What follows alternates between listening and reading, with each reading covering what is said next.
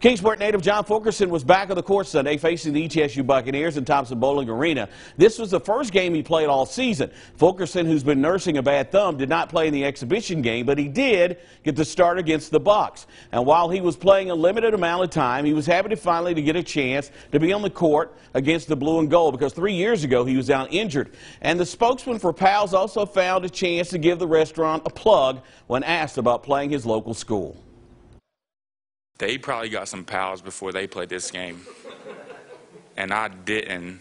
I was hurt the last time we played them, and so I didn't get to play there, and that was up in Johnson City. I definitely missed that game, but you know, it's always good to play a hometown team, and then some of our coaching staff is over there from last year, and that was wonderful, to say the least, to see them and, you know, the job they're doing over there. And you know, it was a fun day. It was fun to see those guys and the great job that they're doing.